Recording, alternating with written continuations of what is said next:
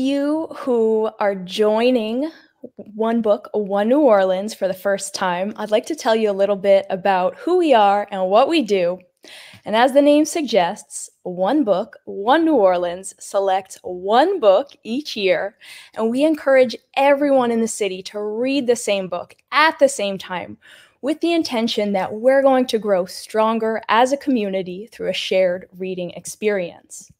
Now, in fulfilling our mission, we have to recognize that among adults in our city, the functional literacy rate is approximately 27%. So we do extra layers of outreach to make sure that when we say we're One Book, One New Orleans, we actually mean it. We do this by developing a curriculum around the selected book, and we get that book into adult education programs in Orleans Parish, as well as 6 other parishes throughout Louisiana. So the selected book each year is used to teach adults to read. In addition, we also get it into both adult and juvenile prisons, and we get it into the ears of the blind and the print disabled thanks to a partnership with WRBH Reading Radio for the Blind. And finally, for those who love to read yet don't have the resources to purchase books, we remove that barrier by making sure that every branch of the New Orleans Public Library has a copy. Now, to bring folks together through our shared reading adventure, we have events like this one that are inspired by our selected book. And our 2021 selection is The Yellow House by Sarah M. Broom. And some of the themes that emerge through the book are storytelling and who gets to tell the story, whether that is the story of a family or a city or a place, and also the concept of value and what or who determines the worth or the value of a place. Now, as it turns out, Bard Early College New Orleans also selects one book as its school-wide read, and this year it's The Yellow House by Sarah M. Broom. So tonight, Bard Early College New Orleans students Jada Edwards and Peyton Jasmine will discuss their experiences of reading The Yellow House and their reflections on the value of the places that are most dear to them. I'm going to turn it over to Dr. Jesse Owens, Dean of Studies and Professor at Bard Early College in New Orleans, to tell you more.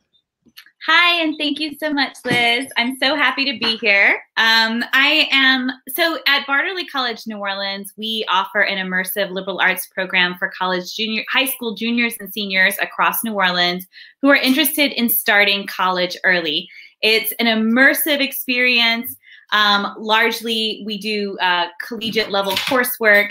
And in the spirit of that collegiate level coursework, we offer a class called Seminar, which is an inquiry-based course in the humanities and social sciences. This year, we actually have 8 books. So I will say we have a lot of books across the course of the year.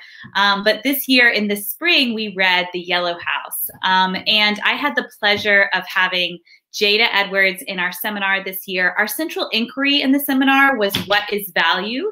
And for our second essay, we had a prompt that was, name a value central to how Sarah M. Broom tells the story in The Yellow House. How does this value inform how her family lives there and how they persist as a family after the structure is gone? So in response to this essay prompt, our student Jada Edwards has written an essay, and she's going to join us now. Jada Edwards is, we call her Jada E, but Jada Edwards is a junior at Rosenwald Collegiate, and she would like to become a criminal justice lawyer when she grows up. She's also a first year at Bard Early College, and we are so glad to have her. Jada, would you like to share with us a piece of your essay? Nature took over their safe place. The Yellow House was demeaning in imminent danger of collapsing. One of 1,975 houses to appear on the red danger list. Houses bearing bright red stickers no larger than a small hand. Without their knowledge, it was already gone. As Sarah Broom said, looks like nothing was ever there. It was like their childhood flashed before their eyes, most importantly, their father's memory, and everything that made him seem alive just died. As Sarah Broom quoted, as long as the house stood, contained these remains, my father was not yet gone. They can't really just accept it because they are still living in the moment of grief. It turns into their biggest loss and failures of their family and others' families. My mother stayed in the car, refusing to look. I recognize this behavior of hers as disappointment.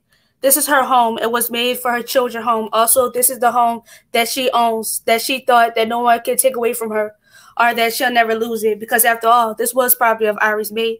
This mattered because this was just a home that they just rented and planned to move out in a couple of years. This was a home that was supposed to stay up and pass on to generation to generation. Now the house is gone. All they can do is reflect on what they could have done differently, or say the things that they wish they did instead. They are stuck in misery and can't find any way out of it because home is where they have a sense of peace. A house is just made out of wood. A home is a place you come for protection from the outside world. In the movie The Wizard of Oz, the character of Dorothy said, "There's no place like home. There's no place like home. There's no place like home." In other words, there's no place like New Orleans. Sarah went away to burn it out of the reach of her family. I have traveled all the way to burn for people in a place I would never know. Why on earth when they return home? I decided to return here because I was afraid to. James Baldwin has written in 1961. To finish James Baldwin's statement for Sarah, she was afraid to face her reality, to actually accept that the house that she grew up in is gone. Some of the family didn't come home because it felt as though New Orleans didn't have what they needed, or they couldn't afford to move back home, referring to her mother's words. It was time to come home because, referring to my mother's words, it was time to come home because Dallas, Texas had a different vibe.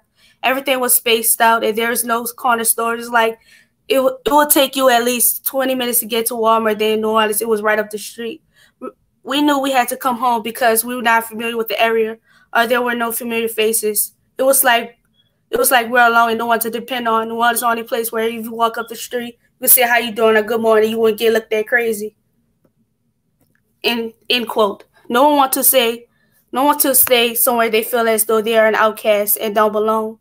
The only place that seemed like they're all into their culture, no place like NOLA. Carl, her big brother, stayed during the African trip. It was like Carl had a brotherly relationship with a house. Even when the house was already gone, he was still caring for the property by cutting the grass. But before the house got cut down, he went back. Sarah Broom quoted, "We were here. It was apparently as witness to what Carl had come through to retrieve in some way, not the weed eater, but the memories." End quote. It was like his sense of home left his body. His soul kept bringing him back to where the house used to be. Sarah Broom quoted, "When Carl finally invited me to cut the grass when it was deep summertime hurricane season, this has since brought you to the realization that the children are the house. The house is nothing without the people that used to live in it. No matter where they are in the world, everyone walk around with a piece of memory of the house or culture of New Orleans." Sarah Broom never grew up fatherless when she had brothers to lead her down a path to success. They feel the piece of missing father. The house is still here in spirit. Take on the knowledge that they learned and were taught by living in New Orleans East. A house breaks down and pieces get lost, but your memories are always there. Sarah Monique Broom and her family are living in grief instead, in a moment change. A change that broke her family, but made them strong along the way, that brought them closer and to the realization that they have what they need, which is one another to tell a story and never let the house die.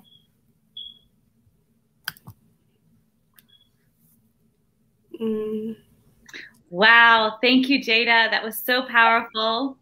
I am so glad to have you in our class discussions and to share this with us and with the wider community. It's just absolutely beautiful. Thank you so much. And I agree, absolutely. Sometimes I forget when I'm in other places and I say hello to people on the street and they think I've lost my mind. So thanks for that reminder of how special this place is that we live. Next up, we have Peyton Jasmine, who is a second year in Bard Early College. She is about to graduate with her associate's degree and her high school degree from Frederick Douglass High School. She will be attending Fisk University in the fall, studying biology and pre-med as her intended major.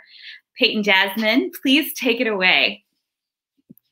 Hello, guys. My name is Peyton Jasmine, like Dr. said, and today I'll be telling you guys about a research essay I wrote on memoirs, and Sarah M. Broom in the Yellow House was my inspiration. So before I get started, I have a PowerPoint that I want to share with you guys.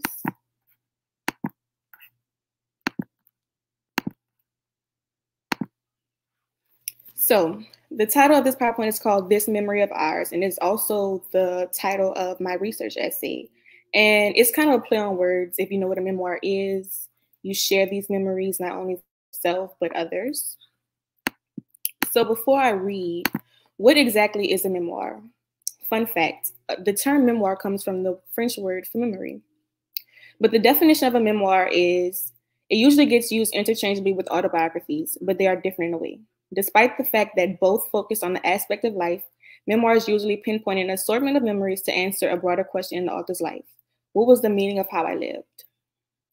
So what question am I trying to answer in my research essay? Who are memoirs written for? The author or the reader? So next, I'll be reading an excerpt of my research paper. It is important to remember that memoirs are not always written by the people who are mentioned, so their feelings and thoughts are being retold through another person. For example, to bring up the Yellow House, Broom did not always talk about herself. Her mother, grandmother, great-grandmother, and so forth were mentioned in the book with their feelings being told in the story. They weren't the ones writing them. This is where the ideas of biographies and autobiographies are the same as memoirs, but they couldn't be more different. Memoirs gain importance through different readers because it can take them to a place that is unlike their world. Kristen, who wrote Why Memoirs Are Important, quotes, "Memoirs have the potential to teach you about lifestyles, places, and experiences that are completely different from your own. They allow you to enter another person's world, which will help you to better understand and empathize with those around you." Memoirs don't always have to relate to the reader. Different perspectives can give different from around the world, cultural knowledge, and a metropolitan outlook on others' life. Why do we need memoirs? That's a heavy and loaded question. That could be like asking, why do we need books in the first place? As stated before, memoirs are a special type of literature that differs from other types of writing that may have similarities. What makes a memoir more important and has more depth rather than an autobiography or biography would have? A psychologist named Liz Scott has an opinion on why we need memoirs. Scott opens her articles explaining about her occupation and her 40-year experience, and how it wasn't until a client came in one day and gave her a retrospective idea on what is their view on memoirs. She quotes, "I had recently with a client gave me some insight about memoirs, maybe not why I chose to write one, but how the value of that kind of project brings you." To go back and dig deeper into the question who the memoir is written for, the author is the one it's still leaning towards. Being able to write down your thoughts and story is good for a writer, and some might argue that that is the only thing that matters. To me, memoirs that are brave, that reveal our vulnerabilities and deepest humanity are instruments of public service. I come at that from both the personal and the societal viewpoint. If someone does the hard work of examining her experiences and in the end grows as a person, that's a spectacular result. And as people evolve and grow, they are more likely to engage with the world in an enriching way. Really, the only way for societies to evolve is for its individual members to grow. Individual change has a societal ripple. Scott, why we need memoirs. The reader and the author can grow from the experience of a memoir. When an author is creating this piece, it can be a sense of therapy, a therapeutic and emotional time in their life where they are releasing and exposing their demons. Memoirs can be inspirational. Reading someone else's life who you assume has no relation to your life in a way can inspire you, the reader, to do better. History and genealogy also play a big part in the takeaways from the reader's point of view. Say, for instance, you are an author who is interested in historical memoirs. This can give you and your family's story. This can keep you and your family's stories alive and give personal firsthand accounts of these incidents. It is becoming more evident that memoirs are multiple pieces that cannot be boxed into just one interpretation. To sum up everything, memoirs are unique pieces of writing that everyone should experience, whether they be the reader or the writer. Memoirs have a way of extracting certain feelings out of people by exploring them and taking time to analyze how sequences of events can affect a person throughout their life, even if those events didn't directly happen to them. Memoirs are undoubtedly written for the writer. The act of writing a piece of work where you can explore how different events shaped your life or loved ones of lives of the ones close to you has been put into place to preserve and understand interpersonal relationships. Even though the reader is a big part of the author's journey, the book is just written for their entertainment. Memoirs are important because this is how we connect not only to each other, but to ourselves. Everyone can benefit from a memoir, and it's important to understand the importance of these works of literature and the impact it has made on many lives. Memoirs are memories for us to share. Thank you. Wow, thank you so much, Peyton. I really appreciate this. I've learned a lot in this research essay, and I know that this was a process that took a couple of months, right? That you were working on this as a part of your research project for advanced seminar, second year seminar. So I just would, yeah, thank you for the joke, Justin. I want to joke around a little bit more, and I want to think about just taking back to your essay. You said, why do we need memoirs? And I would love to ask you, or Jada, if you'd like to join us, is the first question I have is, why do we need this memoir? This memoir. Why do you think that this memoir has had such an impact, both in terms of the awards that it's swept, the millions of readers that it's reached, and of course it's also the One Book, One New Orleans. So why do you think we need this memoir now? I think we need this memoir in particular is because people have this tunnel vision, like mindset or viewpoint on what New Orleans is. All they talk about is Bourbon Street, the French Quarter. They believe that it's just this party city, and they don't understand the different parts of it, especially the East. The East is kind of like a place where people don't really talk about it, especially tourists or people outside of the world. Locals even think it's a dangerous place, but what they don't understand is, it's people who live there, people who were pushed out of their homes in the city and were forced to relocate to New Orleans East. So I feel like the memoir, and it connects the people in the city together. And if you're a reader from out of the state, it just gives you a look on the people who really live here, rather than, the French Quarter and all that, the touristy parts, the different parts that make up New Orleans, which the East also is. It's also a part of New Orleans. Yeah, it very much is. Jada, do you have anything you'd like to add? Why do you think we need this memoir? I agree with Peyton. Because when I look at the East, my mom always told me the East was dangerous. She'll be like, get back in this car, Jada. Because when I'll be my braces tighten. This changed my outlook on New Orleans East. I always thought it was a dangerous place. I never thought about when people lived there. Of course, I see houses, but I never really looked at it like that. Absolutely. Yeah. I think also, as we were reading, we talked a lot in our discussions in class, and I think probably also, Peyton, this comes out in your memoirs, who is this for? One of the things we really talked a lot about ourselves was, as New Orleanians, are we reading this book differently than, say, folks are reading it, in Richmond, Virginia, in Oakland, California, in Paris, France? Like, how are people reading it differently elsewhere? And also, as people living in New Orleans, what does it mean to have a book like this about us? Okay, so for locals reading this, I think it can, what am I trying to say? It can give you an outlook of a person who lives in the East. I'm from Algiers. I don't live in the East. None of my family are from the East. But back in the day, my mom would say, the East was a place to live. Now, not so much. So if you're a person locally, is letting you connect to people in your city. Even though you live in the same place, in the same city, you can still connect. And if you're reading it from Paris or France, just giving you insight on different types of people. Like that perspective you already have of the city. Who knows about the East? If you're from here, what do you know about the East? Nothing. Yeah. And so reading this, you're like, wow, this is interesting. This is how people live, and this is how, yeah. Absolutely. I think we probably have viewers right now who are watching this from the East, right?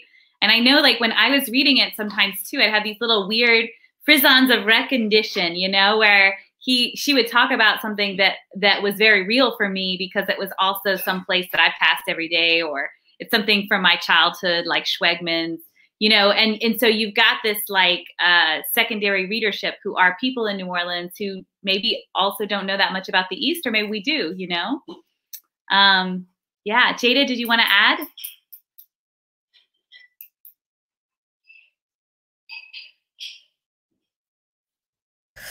I agree with Peyton again. Because I'm from the cutoff and LJS. I never really gone to East like that. So it gave me a different outlook. Mm-hmm. And then like when I was reading the book, I couldn't really sit in New Orleans words. I was like, man, I must not go nowhere. Yeah. Caitlin has a comment for us. This is BECNO TV, y'all. We've got a lot of students watching today, supporting these young women as they read to us. But Jada, when we were talking about the book in class, one of the things that really came across was all the detail and how it was just really detailed, particularly that chapter, Map of Our World.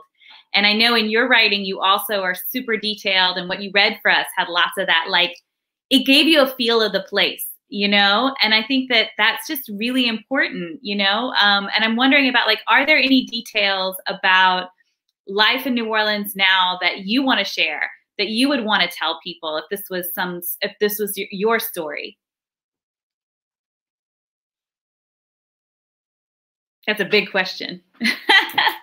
What would you want people to know about New Orleans?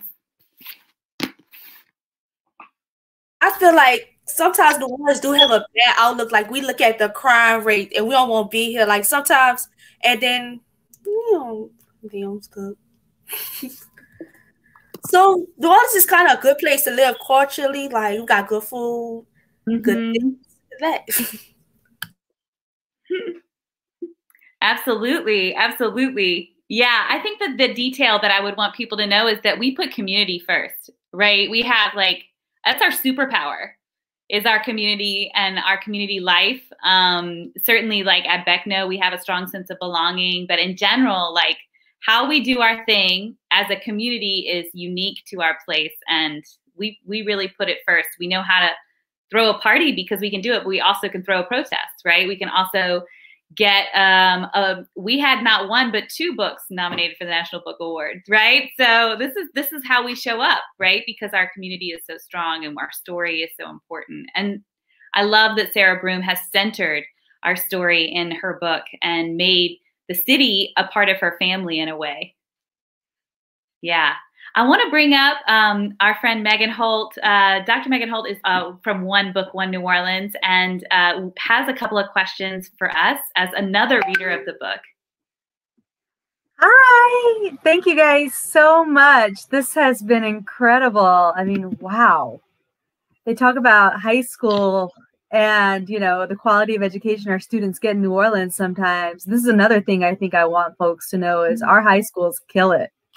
They're doing so well. So thank you guys. So you guys already kind of answered my first question, which was, what did you hear about the East growing up? Because as young people in New Orleans, I wonder if you heard some of the same things Sarah Broom did about the place she was. So I think instead of asking that over again, I want to go to my next question, which is, for me, and I'll set this up, the part of the book that resonated the most was the chapter 4 Eyes, when she describes having never seen properly and needing glasses when she was a kid. And then when she got them, realizing for the first time there were individual leaves on trees, because that was my experience. I could not see a thing until I was 8 years old. I got my first big Coke bottle glasses. And then all of a sudden the world looked completely different. And so that's like where I saw myself as someone who didn't grow up in New Orleans in this book. And I think that's another thing that really resonates with a lot of readers is even if you're not from New Orleans, you can see yourself. So I wanted to ask the students, what was the part of the book that resonated the most with you and connected most with you personally? It was early on for me, like the opening first 2 or 3 chapters where she's mentioning her great-grandmother and her grandmother. And that part, like you said, you see yourself in the book. Even though I'm not from the East, when she talked about her great grandmother being from the country part of Louisiana, that's the same one for me. And it was like eye opening for me, because 2 different lives, 2 different age spans. You know, Sarah Broom, she's older than me. So is her family, but it's almost like we live in the same life in a way. And I feel like that's why I connected so well with this book, because I saw myself in her, like my great grandmother, my grandmother, almost the same life. I'm like, it can be the same thing across the board, but that part was really interesting to me. And I think that's what a lot of people in the city, if you grew up here, experienced. Mm-hmm.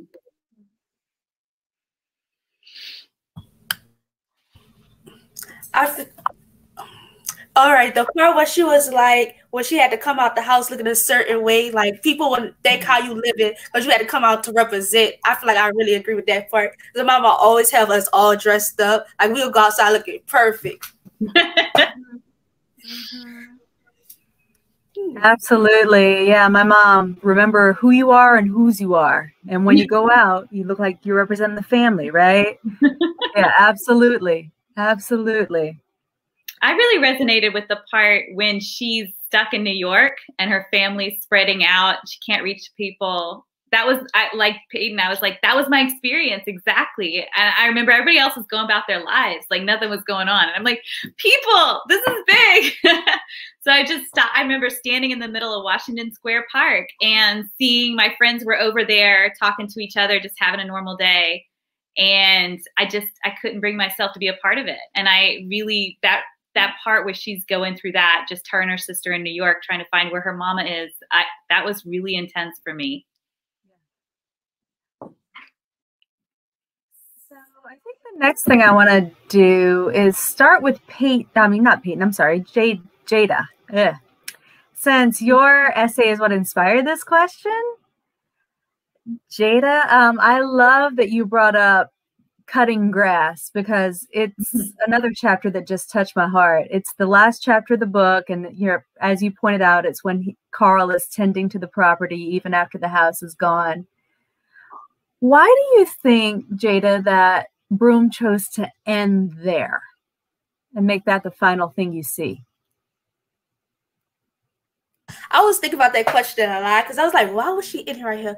But I would say she wanted to have, they always had a sense of home. Like they will always come back to it. Even though they spaced out, they will always have a place to go. And they'll always feel like home to them, even if it's gone. I feel like that was the most important thing in the book.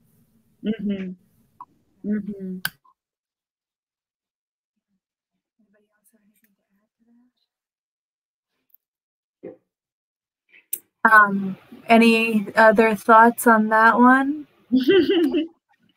I think Jada summed it up beautifully. Yeah, I think so. Yeah. Absolutely. Yeah. My next question is inspired by Peyton. So I'll start with you first. So I've been doing a lot of research on my own on memoir, and the common definition I keep coming up with is it's a slice of life. I'm sure you came up with this too when you were doing your research. And that seems to be kind of the go-to for a memoir. It's not a whole life. It's a slice of someone's life. But here you have this memoir, and it's not just a slice of her life. It's a slice of her family's life and a slice of her city's life.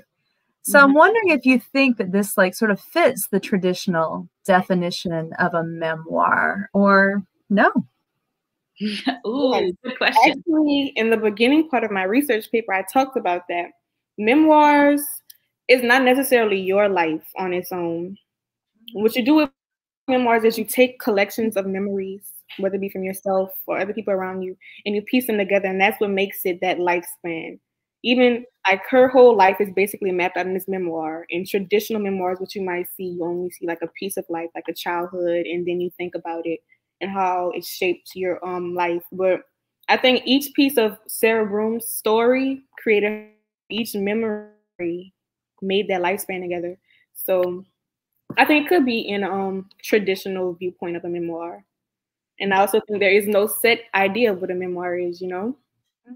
As long as like it's memory and you're shaping and you're talking about how it shaped your life and how it made you. It's a memoir. Mm-hmm. And no doubt this book is going to push what counts as memoir and what is expected of memoirs from here on out, right? Has been such a pivotal book that I feel like we're going to start seeing memoirs of houses pop up all over the place. But maybe not as good as this one. Right, absolutely. Wonderful. Great. Well, are there any questions from the audience before we head on out? Yes, Caitlin has to add that your family's past can also depict who you are. And I think that definitely comes up in the book, right? She starts with her family's past. And also, Jada, in your essay, you talk about, you interviewed your mom to find out a little bit more about your Katrina story. And I just thought that part was really beautiful. What was that experience like, talking to your folks about their background and their experience with the water? Me, I was like, Mom, why you ain't stay back? Why you ain't stay in Dallas, Texas? But I didn't realize, like, as I was interviewing different family members, I realized they had different stories. Like, I remember I interviewed my cousin. She said that she had to move from 7th grade and go to start at another school in Dallas, Texas. And it was a big change for her. Like, she had to lose everything. Friends, start school over, by school uniforms, even though they were struggling. And then during Katrina, it was like they was losing everything. Like, they was losing each other. They didn't know where nobody was at. Everything was happening. Then I interviewed my dad. He said he came back to New Orleans to help out New Orleans, build back up New Orleans. He said he went back to our old house. Like, I live right up the street from our old house, but they rebuilt it now. And he said the ceiling was gone. The half of the room was gone. It was like, it was crazy because I looked back at that and I was like, I don't have no baby pictures of me. I only like have like 2 or 3 baby pictures of me. Like, it's like, and I was like 1 year old when that happened.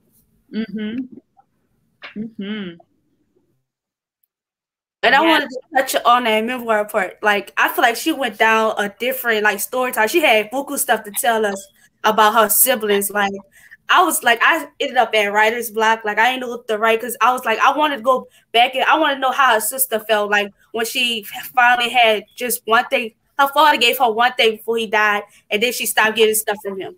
I want to know how she felt and what Carl's thinking process was. Like, we already know the action stuff to them, but now what they was thinking. But I have to remember this is her story. Yeah, I think when we were talking, Jada, about the piece that you wrote, it's like we wanted to account for all 12, children, Broom children, because we wanted to know the whole story of everybody, and not stop at just Sarah's story. I found Lynette one of the most fascinating characters too. I want to know how that was for her. Yeah. Caitlin has a question for y'all. Were there any challenges with reading the book? She admits to being a little confused by some of the details as we went along. Yes, I agree with that. Sometimes the book kind of jumped between characters sometimes, and their stories connected. So, like, whose story is this? Who's talking? But I think once you get to it and get to the end, and then you go back and realize, okay, this all makes sense. So yeah, I got a couple challenges, but it was worth it in the end.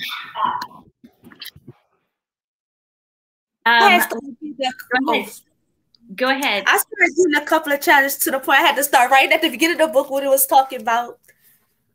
And like certain words I couldn't say. Like, I was like, man, this is really from New Orleans. Like, I was sitting up there like, especially when she was going back in details, I was like so confused. Did anybody else start drawing a family tree? Yes, like, I was like, who's called who? What nickname goes with what person? Yeah, I started doing that too. I need a little drawing in my book that was a who's who. Justin Lamb has a question. He's the dean of students at Bartley College and a poet, and he has a question about you all as writers. Do you see yourselves writing your own memoirs in the future? And if so, how do you think reading The Yellow House might impact your approach? I think I would be interested. Right now, I don't have that big of a story to tell because my story isn't finished yet. But I think that that is something I'd be interested in since I love to write. In The Yellow House, the first memoir that I read like in depth, and then it related to me. So this is like a great end. I can talk about home here in New Orleans, my family. When I get to Nashville, hopefully that'll inspire me. So yes. I was interested also, like I have like buku diaries, like I saved up for like 6th grade to remember everything, all the ways I was feeling, everything. And I feel like she really impacted me because I have to really think of people outside of New Orleans instead of just people in my area. Jada, that's going to make a great memoir one day. Yes, yes. And Anna Maria says we would love to read your memoir, Peyton. One of the things I know is that when we look at memoirs, and as your essay clearly points out too, is that sometimes it has to do with this pivotal moment that you don't know what's going to happen yet, right? And certainly when Sarah Broom's house got destroyed, that was a pivotal moment that kicks off this memoir that certainly she wouldn't have wanted to have happen, no? So we don't know. So, you know, we don't know what our memoirs are going to be like. Yeah. Byron says he would rather have his story be told by someone else and have creative input. I love it. I love it. And have somebody play you in the movie version. Absolutely. I think we're going to go ahead and wrap up unless anybody wants to take the closing word. The last word. Well, I'm going to invite Liz Granite to come back up and tell us a little bit about what's happening next with One Book, One New Orleans. On behalf of Barterley College, for reaching out to me, and for all of my colleagues for their extraordinary work in helping us develop these essays. And of course, centering all of this are our amazing students. Thank you, Jada, and thank you, Peyton, for your bravery, your wisdom, and your powerful words. Thank you so much, and have a wonderful evening. Wow, Jessie, Jada, and Peyton, that was amazing. Thank you. And Jada and Peyton, I am excited to see your vision and your leadership unleashed on our city. And I think we're all excited to read your memoirs too. Thank you so much. And thank you for everybody who joined us tonight. We've got lots more events coming up based on themes in the Yellow House. And next up, we continue our discussion of the 4 movements of the book by delving into movement 3. That's going to be on Thursday, June 10th at 6:30 p.m. And you could stay tuned to our Facebook page for updates on events. Now, before we get to June, does everyone know what's coming up in the month of May for the nonprofits of New Orleans? It's Give NOLA Day! Woo! It's on May 4th, and Give NOLA Day is a 24-hour event that's hosted by the Greater New Orleans Foundation to inspire people to give generously to nonprofits, making our region stronger and creating a thriving community for all. So if you enjoyed tonight's event and appreciate elevating the voices of people like Peyton and excuse me, and Jada, then please consider making a donation. Our Give NOLA Day gifts will all be used to purchase and distribute copies of the Yellow House to adult education programs, to incarcerated adults, incarcerated teens, and to host free public programming inspired by the book. You can visit givenola.org/onebookOneNOLA to donate. We so appreciate your support, and we look forward to connecting with you next time. Thank you.